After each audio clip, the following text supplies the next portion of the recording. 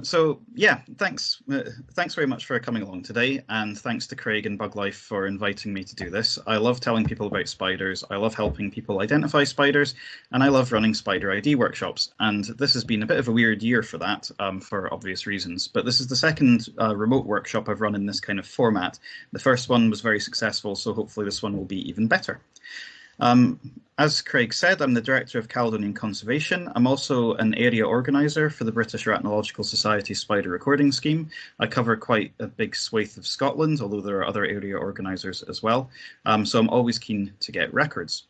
My background with things, I got into spiders. They were one of my gateways to the natural world, along with beetles and reptiles and amphibians, when I was maybe about 6. My grandfather was a miner in the northeast of England, and he used to take me pitfall trapping and looking for newts and lizards and fossils and things. So I've been looking at spiders for a very long time. Yeah, and that is me when I didn't have as much of a beard. And that's actually the largest species of spider that occurs in Scotland and the UK, if by weight anyway. Arrhenius quadratus, the 4-spot orb weaver. And that's another fantastic spider, and that's a cave spider, Meta minardi. And people often think of them as being black and white, and this one was actually in Cadzow Castle in Châtellerault Country Park. And the rangers told me about these big black spiders they had in the dungeons there. And obviously, when you shine a torch on them, you see that they've got a lot of pretty colours going on and markings and things. And it just shows how beautiful these animals are if you take the time to look a bit more closely. So the structure for today, I'm going to give you an introduction to arachnids, then we're going to narrow down into spiders, Araneae, and then I'll give you a bit of an overview of spiders in Scotland, talk about a few special species. They've not been selected in any particular way, they're just species I think are special. We could talk about spiders all day, certainly. Then I'll talk a bit about finding spiders and how you go about doing that, and a bit about identifying spiders.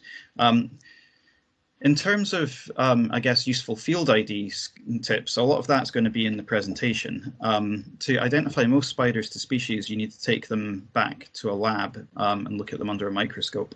And the second session after this, so we'll do a Q&A at the end of this presentation, and then we'll have a break. Then we'll come back and I'll take you through some spiders under my microscope.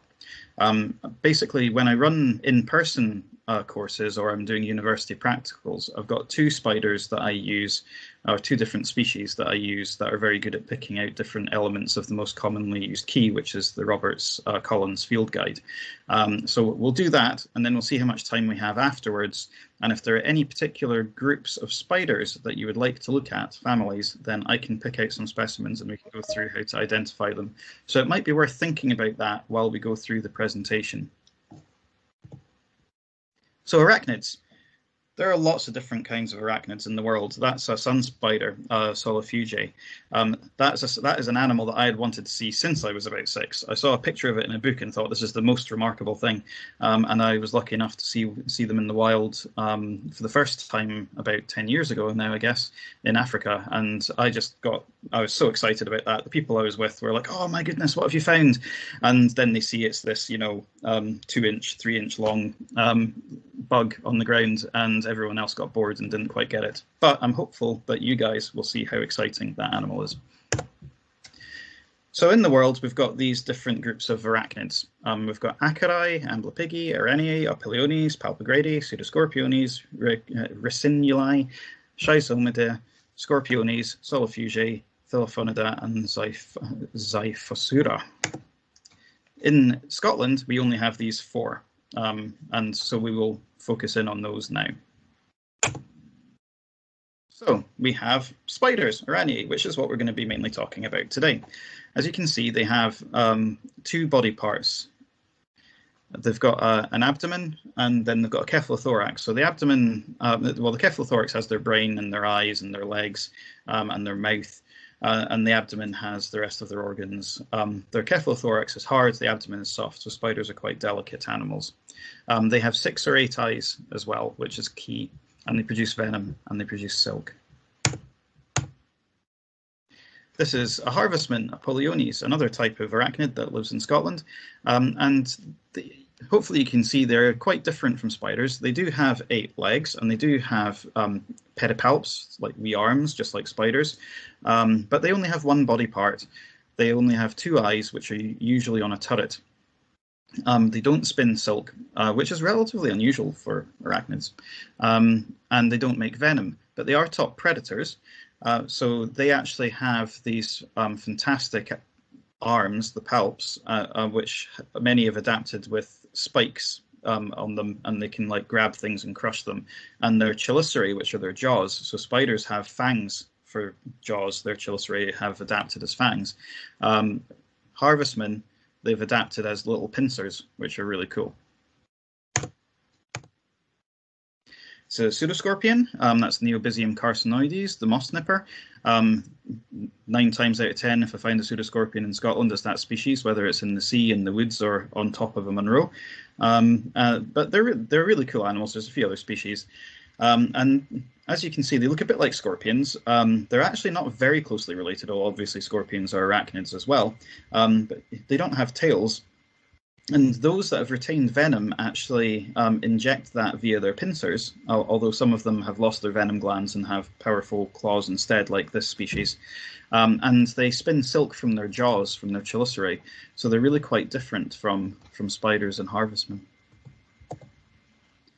And then we have ticks and mites, acari.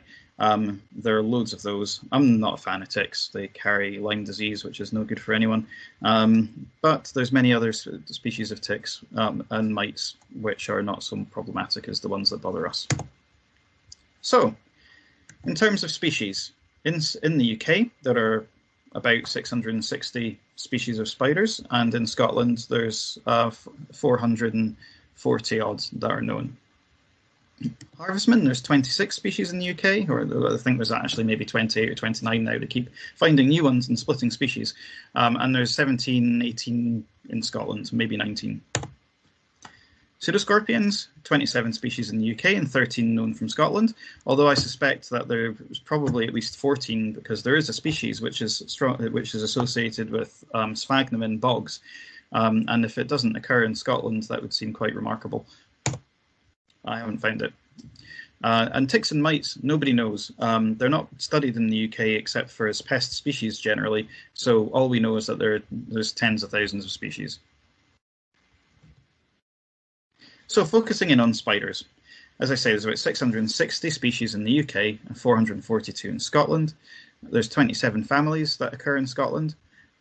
There's 12 UK BAP species in Scotland, although of course UK BAP is defunct and was replaced by the Scottish biodiversity list before I left university. And there's 8 Scottish biodiversity list species. There are 16 red data book species, 58 nationally scarce species, 3 introduced species, probably more, and 8 synanthropic species, so those that are associated with humans. That's a list of UK BAP species, and I don't really want to go through it in any detail. The kind of key take-home message from them is that the majority of them are in this family Linifidae, and that family includes money spiders, so the tiny wee black spiders that you find kicking about. Scottish biodiversity list species are actually quite different from the UK BAP species list. I'm not entirely sure why some are included in one and not the other. However, it is what it is. There are also special habitats in Scotland, which is maybe more relevant if you're interested in looking for spiders. So we've got montane habitats that they don't have a lot of species, but the species that occur there tend to be pretty rare and special to mountaintop habitats, and you won't get them anywhere else. We have peatland habitats. We've got a huge peatland resource in Scotland, and there are quite a few species that specialise in peat. In fact, spiders can be quite good indicators as to how, as to the quality or how wet the bog is. There are some genera, for instance, that have multiple species, and different species have different dampness tolerances or requirements. And so you can get an idea of how damp a bog is by the sort of proportion of those species that you collect on a site. And there's our Caledonian forest as well, which also supports some pretty amazing and fairly unique spiders, such as this, the lichen running spider, Philodromus margaritatus, are really, really awesome. and that's the distribution of Philodromus margaritatus. So you can see mainly occurs in the highlands, but there's also populations down the south of England. It's got a disjunct distribution, which is quite interesting. There's a few species that have a very similar distribution to this. So it particularly occurs in Caledonian forest. It requires trunks with lichen-covered trees so as it can camouflage. It does have an ability to gradually change its base color to match the lichen that it's on. It's mature between May and August, so that's when you'll find adults, and it's an active hunter on tree trunks. In fact, as well as being able to change color a bit, it's got these fantastic organs on its legs called scopulae, which are like brushes of hairs. Then the hairs bifurcate, so they branch off many, many times and give them incredible grip. So that this one here we found under a bark trap, and it was very difficult to remove it from the tree because it just literally sticks so well to it. There seems to have been quite a decline in their range, so about 70% since 1992, and it's nationally scarce and on the UK BAT list. So nationally notable A and B have kind of been amalgamated into this nationally scarce category these days. This is not a spider. This is an ant. It's an arrow-headed wood ant, Formica execta, and I've got that in there because there's this amazing spider, the wild gallows spider, Dipena torva, which specializes in hunting these. And in the past, people thought that it spun webs in the fissures and trees and caught the ants. But Mike Davidson, who is a fantastic and amazing arachnologist, he spent a lot of time studying them and found that, in fact, they spin this a tripwire across where the ants are commuting up a tree, and also a web out on a wee bit of branch.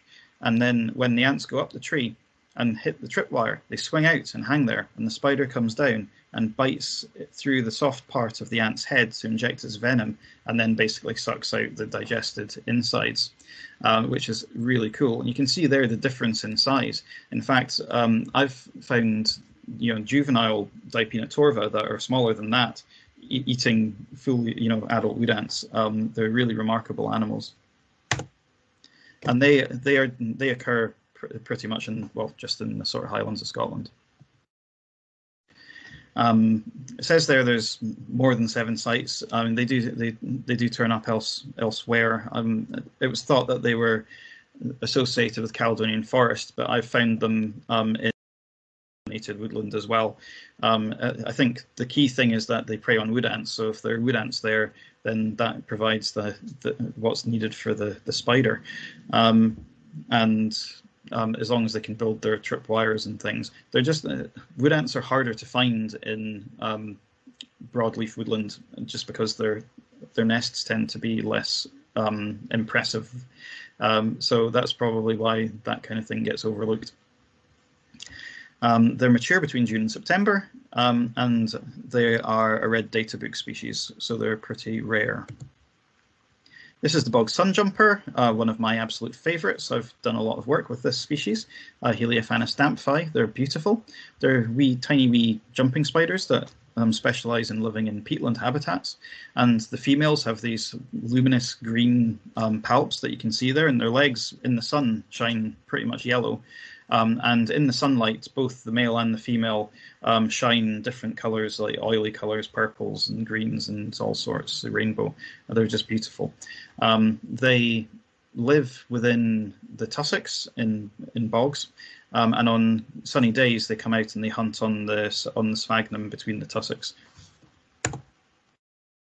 And that's their distribution. For a long time, they were thought to really be mainly located in Scotland, around the Stirling area, as well as a site in Wales. But recently, they're being found on other sites elsewhere in the country, as you can see from the map. So in Scotland, it says they're found around Stirling and Falkirk. In fact, they're found in Dumfries and Galloway as well now, and they occur in lowland raised bogs like that. That's Ochtertyre Moss, which is a site where they live. And as I was saying, they seem to shelter within these tussocks on the bog and hunt out on the open moss. They're mature April to July, it says there. I found females this year into October at Flanders Moss, so you never know. And they hunt on sphagnum and other vegetation. I wonder if they overwinter in tussocks as well, because jumping spiders like this, you see they're mature in April, that's quite early for a spider. So to have that early maturity would suggest that they are overwintering as juveniles, perhaps a molt or two away from adulthood. And I've certainly found that to be the case with a relative, Heliophanes flavipes. I found overwinters in tussocks on bogs at Westermoss. So it wouldn't be surprising if Heliophanes damphi does the same. And it's red data book K, which means that we don't have enough information to know how rare it is, but we know that it is rare.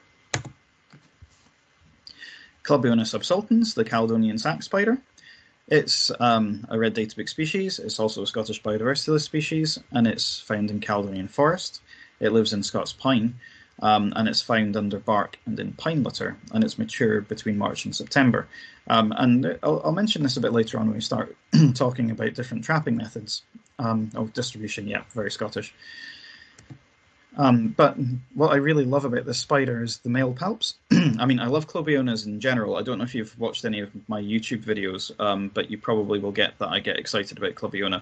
And that's partly because, with the exception of one or two, you just don't know what you've got until you look at them under a microscope, and it's so exciting because there's some of them are quite rare, or at least not very well recorded.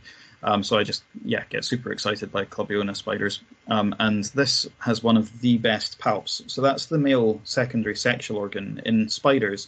The pedipalps, that's the arms, are modified in males for mating, which is a unique thing in the natural world as far as I'm aware. And you see there, it's the distinctive, I mean, there's various distinctive features, but the most obvious one on this palp is that sort of harpoon-shaped protrusion there. It's super cool. So, how to find spiders? First of all, you can look anywhere.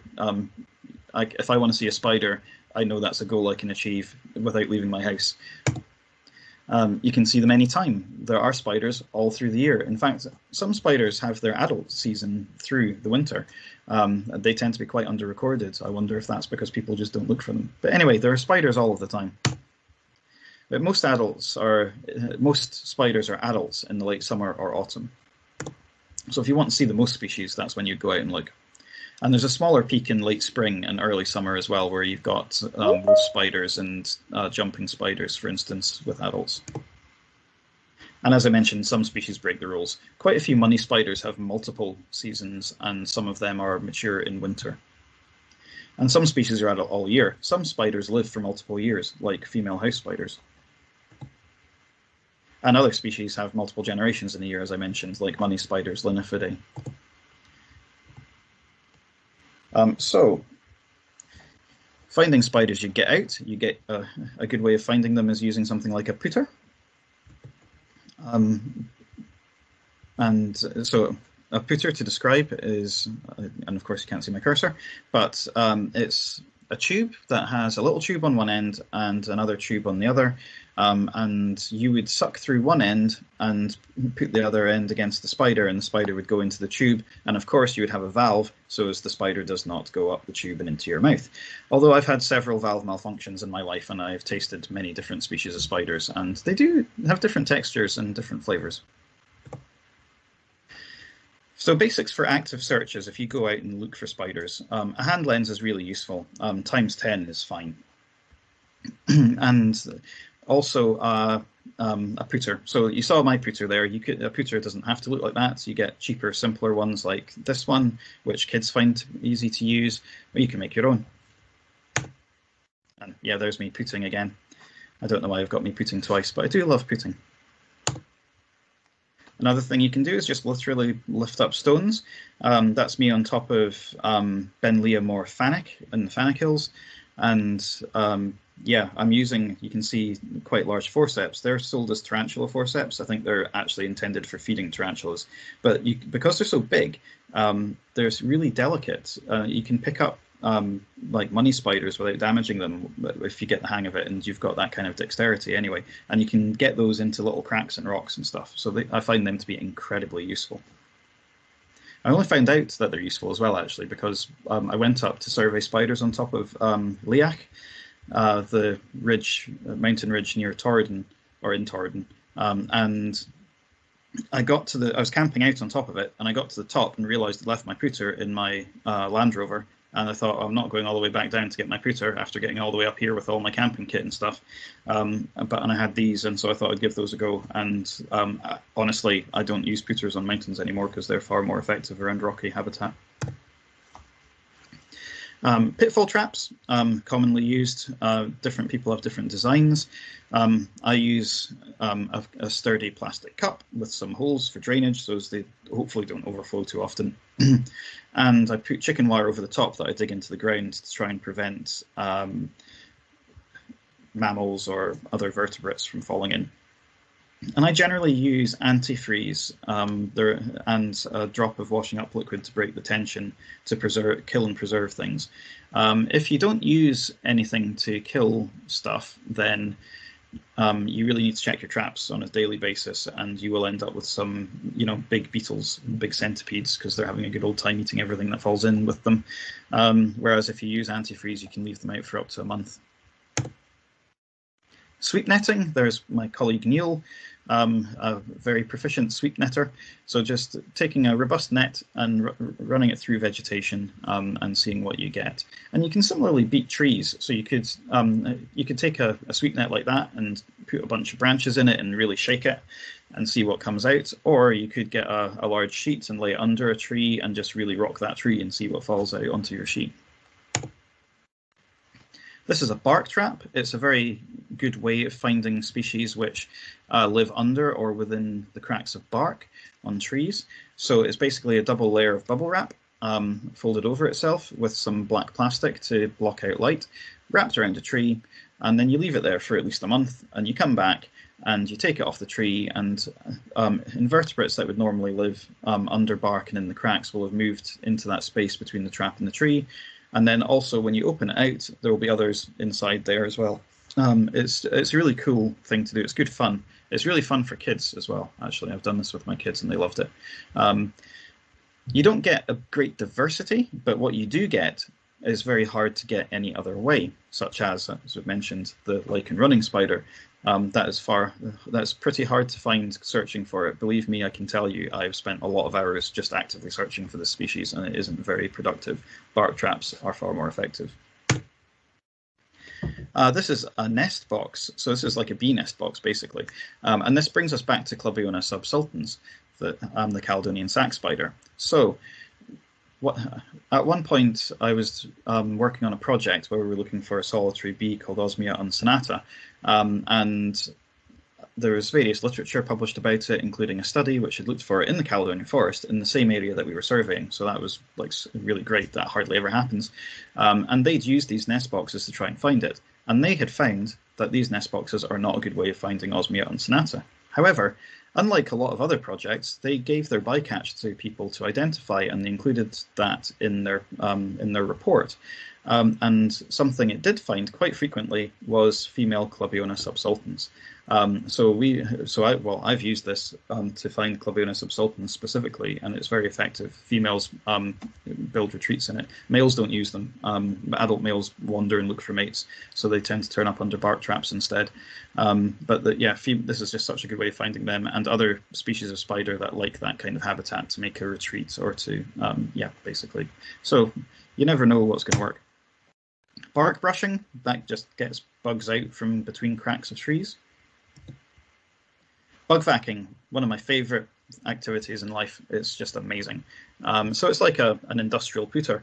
It's a modified leaf blower, and you have a net on the end. Oh, what's going on? And you suck up. It just sucks everything up. It doesn't tend to kill things, and you empty your net out and you can select what you take, which I find great because obviously you can choose to take adults if you can recognize adults anyway, and that avoids killing juveniles that you might not be able to identify. Malaise traps are also a way that you can find spiders. They're really designed as flight interception traps, but spiders do fall into them. It tends to be a low diversity though, and you get an awful lot of bycatch So I wouldn't recommend this as a way of looking at spiders, but it does give you good time series data. So this is stuff that was provided to me by David Price some time ago, who also introduced me to bugvacs, by the way. And also to those tarantula forceps. So yeah, I owe David a lot. And you can also sweep water. So there are quite a few invertebrates that live, well, there's quite a few invertebrates that live in water, of course, but there are spiders that hunt on top of the water, and there's also spiders that live in the water. One species that lives in the water. So this is a species that hunts on top of the water. It's called Pirata pyraticus, the pirate otter spider. And they're relatively underrecorded. This is the species that I have given to other arachnologists for their reference collections most often. So I think that kind of suggests that arachnologists don't tend to survey water very much. I find them frequently when I'm torching for great crested newt surveys. And this is the raft spider, Dolomedes fimbriatus. So there's two species of Dolomedes in the UK. One is very rare, one is more common, and the more common species occurs in Scotland, but is pretty rare up here, but maybe underrecorded. So there's some things about finding spiders. Spider anatomy is important if you're going to identify a spider. So as I mentioned, they've got a head-body combined, which is the cephalothorax, which has their eyes and their legs and their palps and their jaws and their brain. And then you've got the abdomen, which has everything else and is like a sack of blood, and which makes them very delicate. And they have their spinnerets on the end of that. Flip a spider over, and there are various features. And in females, critically, there's the epigyne, at least in spiders that have epigynes. Not all of them do. And that's a unique sclerotized structure, which is used in mating. And in the males, you've got on the end of the palps, a modified organ which is used in mating. And basically the epigyne and the male palp work like a lock and key thing. Now, not all groups of spiders have epigynes. Almost all spiders in Scotland do, but there are some that do not, and that can make identification of females a bit trickier.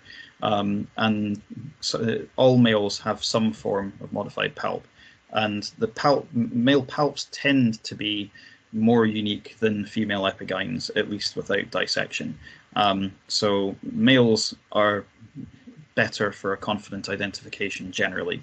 However, females are easier when you get started, because turning a spider on her back and looking at her upper skirt is a lot easier than manipulating a spider's arms into the right position to look at a complicated male genital, basically secondary sexual organ. So, identifying spiders. There's two suborders. There's Orthognatha, which is sometimes referred to as Megalomorphae, and there's Lepidognatha, which is sometimes referred to as Araneomorphae. And the key difference between these groups is the way that their chelicerae, their fangs, work. So in megalomorphs, the fangs bite backwards, and in Araneomorphs, they pinch in sideways. And also megalomorphs are basically tarantulas, and Araneomorphs are almost everything else. There's only one megalomorph in Scotland, one family, one species, and it's Atypus affinis, the purse web spider. And it's only known from Dumfries and Galloway in Scotland. I don't think it's been recorded recently. I've tried to find it at its old sites before and not succeeded, although one of them seems to have been built on. But it may be present elsewhere. It's quite hard to find. So these are some photos taken by Nick Nimbus, who's an awesome photographer. And that's one on his hand, to give an idea of size. Their chelicerae are pretty big, but you wouldn't generally see them. So this is their web. It's sometimes called a dirty finger because it's about the size of your finger, and it runs along the top of the ground, and it's decorated with vegetation, which makes it very hard to spot. That tube then runs along and goes down to the ground, like 60 centimeters underground in a retreat, and the spider lives under there and waits for something to walk across the top of the web, feels the vibrations, comes up, bites through, and pulls its prey in. They're very receptive to tuning forks, I've found. So tuning forks can be a great way of finding spiders. You know, bang them off something, touch the web, and spider thinks it's caught prey and comes running out. So that works quite well for these guys, but all you see are these little black fangs pinching through, biting the tuning fork. Very cool spider. Otherwise, there are 32 families of Areniomorphs in Scotland, sorry, in the UK, and there's 27 in Scotland. So all of those in red do not occur in Scotland. The rest of them do, and it's beyond the scope of today for us to go through all of these families. If there are any particular families you want to have a look at, let me know, think about it now, and I can try and dig out a specimen if I have one with me at home for the second session. Something that often gets forgotten when identifying spiders and isn't dealt with very effectively in many books is their webs. Spider webs are pretty unique, at least to families, those that do build webs. So for example, here are two different orb webs. The top one is made by an Araneid, so like a garden cross spider, and the bottom one is made by Tetragnathid, another group of orb weavers, long-jawed orb weavers. And just from looking at those webs, I would know which family I've got, which is good to start with. The difference here is that in the center of the web, if you can see, the top web, the Araneid web, has this tangled mess of silk, whereas the bottom web, the Tetragnathid web, has a nice clear hole. Basically, a Tetragnathid chews out the tangled web afterwards, and often will sit, in fact, in the middle with its shorter legs spread over this gap and its long legs hanging down in the front. But yeah, useful identification thing. Here's a, oh, there we go, that's the one I want. Here's a couple of tunnel webs. So this is, or tube web type things. The top one is an Amarobius web, window lace weaver, and the bottom one is a Segestria web. They're sometimes called snakeback spiders because of the pattern on their back. Looks a bit like an adder. You can see there's a difference. The top one is quite a mess of blue silk, and the bottom one has these neat spokes that run out. They both respond very well to tuning forks, by the way. Tap a tuning fork to those and they'll come charging out. There's various other things. So that's so the top one there is a hammock web. So that would be a web made by, for example, well, a money spider, basically. Any kind of linophyid will look similar to that in structure, bigger or smaller. And the bottom one is a theridid web. I find linophyids and theridids look very similar. It certainly did when I started identifying spiders. I'm a bit better at that now. But their webs give you a real key, so looking at those first can help you, you know, not waste a lot of time by the microscope when you're starting out. So the theridid web is this fantastic three-dimensional structure. People used to think that it was a very primitive web, but at the moment, evolutionary thinking on spiders is that that's one of the most complicated webs that there is, one of the most advanced ones, and it's built very specifically for the place that it is. And there's all sorts of other things. I'd be surprised if you find that top web ever, but if you do, please tell me. It's like a wee disc that's covered in vegetation again with a tunnel underneath it, and that's actually a ladybird spider web, but ladybird spiders have never been found in Scotland, unfortunately. This is a nursery web spider sitting on its web, but you'd sometimes find the web without the spider. Basically, the mother spins a web around her egg sac and then guards that until she dies or the young hatch and can fend for themselves. They do often get eaten by birds, and a couple of years ago there was a very dry summer, very hot summer surveying in England, and we found quite a lot of desiccated spiders, so I guess that the mothers were just sitting out there in the sun doing their duty, protecting their young and drying out. It's a bit sad. This is a cave spider, but the key thing to look at is that egg sac. It's ping pong ball sized, and they persist for a long time after they've hatched as well. And you don't always see the spider. So if you go into a cave or a dungeon or whatever and look up and see a bunch of ping pong ball sized things, then you know that you've got cave spiders there.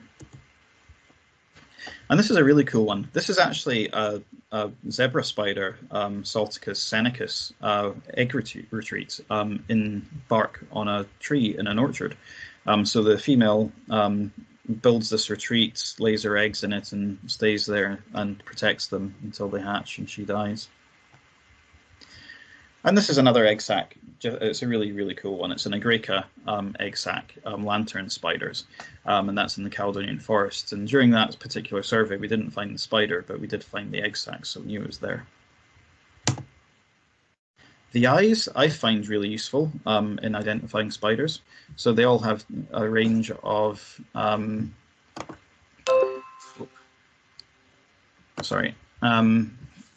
I've got notifications popping up on my screen. I hope that you don't see those also. So this eyes are quite different in spiders. So the top left one there is a jumping spider, and so is the top right. So you can see the different eye arrangements. Jumping spiders are the only spiders that we have in the UK that actually form an image like our eyes do. So when a jumping spider is looking at you, it is really looking at you. Below that, on the left, is wolf spider. So they're also active hunters, and but they can't form as good an image. They're more light sensitive. Spiders use other senses to hunt. And at the bottom left is an orb weaver, like a garden cross spider, an araneid. And then two at the bottom right, I find to be, well, I found the eye arrangement to be really key in me cracking these when I was learning how to identify spiders. So I find that these look similar, these two families. The top one is Gnaphosidae and the bottom one is Clubionidae. They're both nocturnal hunters, and like I say, I feel that they look similar. You guys may not, we all see things differently. But as you can see, Gnaphosidae have these kind of slanted eyes, whereas Clubionids have these round ones. And once I got that, identification became so much easier. And yeah, don't look at the colors much, because all of these spiders on this slide are the same species. They're Metallina segmentata. Metallina mengii looks effectively the same as well. So as you can see, there can be quite a diversity, and were we doing this course in person, we would have an outdoor session and you guys would go out and find some spiders, and I'm pretty sure that we would get a lot of these that all look very different. Shape, though, is pretty important. So here's a few different families of spiders. I'll maybe go through them as I pop them up this time. It might be easier without having a pointer. So the top left there is a woodlouse spider, Dysteridae. Next along, we've got a philodromid spider, a running crab spider. That's Pholcidae, so a daddy longlegs spider. That's a jumping spider, Salticidae. A crab spider, Thomisidae. And that's a theridid spider, Therididae. As you can see, their bodies are all very different, and so you can get a good idea of what you've got from the general shape of a spider. Helps you narrow it down. And yeah, you never know what you're going to find, so keep an open mind. This is Nigma puella, the bleeding heart spider, and I found that at Flanders Moss a couple of years ago, and I found it again last year, so it does definitely live there. And it hadn't been found in Scotland before. I think the nearest records were 200 or 300 miles south in England. So yeah, keep an open mind. And you get really cool things too sometimes. This is a wandering spider. It's Tenidae. This is not a family that occurs in the UK. And this came in with a shipment of bananas in Aberdeenshire.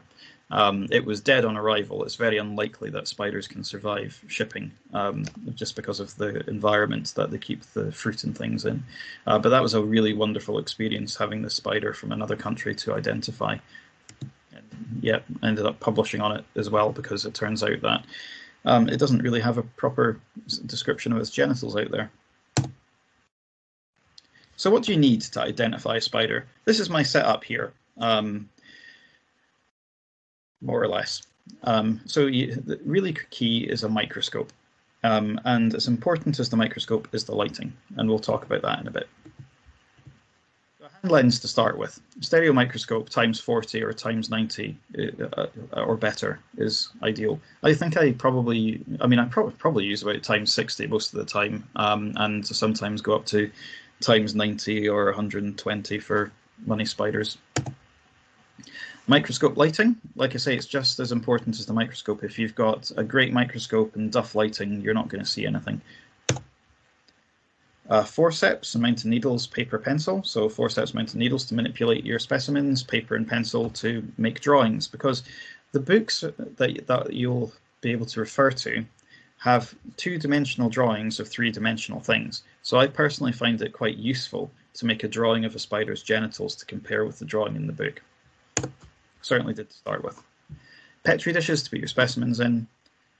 Preserved spiders as a reference collection is really critical. So when you get started and you find the spider and you think you know what it is, you send it to an expert to get it checked, and he or she says, yes, that is that species, or no, you almost got it right, but it's actually this one. You can then keep that spider in the collection and refer to it in the future when you have other similar species to find out if it is the same or different.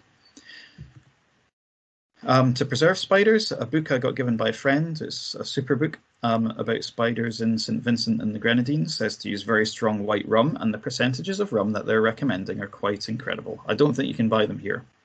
But what you can buy is isopropanol or ethanol and use that about 70%. Isopropanol is often sold in pharmacists as a disinfectant for first aid kits. It's usually behind the counter, but if you're only using small quantities, that's not a bad way of getting hold of it. And you need books. So ideal is Robert's, to start with, is Robert's 1995, the Collins Field Guide. That covers most spiders, just doesn't do money spiders. And then Robert's 1993 is sort of a 3-volume epic that Mike Roberts wrote, which is amazing and covers all the money spiders as well. And there isn't a better resource than that in the UK. There's online keys as well, Spiders of Europe. That can be a really useful resource, but it has pictures from loads of different books, so you get different people's perspectives on what genitals look like on spiders, which I find very useful. Because I don't actually find that I see epigynes and pedipalps in quite the same way as Roberts has drawn them often. I actually find a Swedish author, Almquist, he draws the genitals more like how I see them. So it can be quite useful to look at that. But it's important to remember that it does include all of the spiders in Europe, so you could easily go down wrong routes and come out with a spider that really isn't the one that you've got in front of you. After you've identified your spider, you can record it. So you need to know what you've got. Genus is fine, species is ideal. Where you found it, so a grid reference, location name, and if you can include habitat information, that can be useful. The spider recording scheme can take habitat info. And the date you found it, and who you are. Who you are is quite important. It'll give whoever's verifying the record an idea of your level of skill, and also will hopefully allow them to contact you if they have any questions. And retain voucher specimens so as others can check your IDs, especially if it's something rare or something from somewhere you wouldn't have expected. You send the records to your local record centre if you have one. And you can also send it into the British Retinological Spider Recording Scheme. And I would really suggest it's worth signing up for an account with them as well. It's free to do. And if you sign up, it lets you interrogate the data online at a much higher resolution, so you can see exactly which spiders were found in your local area and when they were found. And it also includes habitat information, so the habitats that species are most frequently found in, the times of year they're most frequently found. It's just an invaluable resource. And yeah, that really takes us back round to how to ID spiders, which is what we will do next. So again, this is just spider anatomy, just to hold in mind the two main body parts, the cephalothorax and the abdomen, and then also the male palp and the female epigyne as being key in ID. And I've included quite a few photos in there that were given to me kindly by Nick Nimbus, who has an Instagram and just said, if I was showing you pictures, please encourage you to follow him on Instagram. And I would say do that because the photos are great. This is a clubion, a chiracanthium that's eating some insect eggs. It's pretty awesome. So he's got all sorts of cool life stage photos.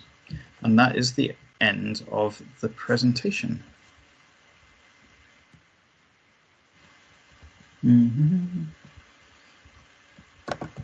Brilliant. Thank you very much, Chris. That was fascinating.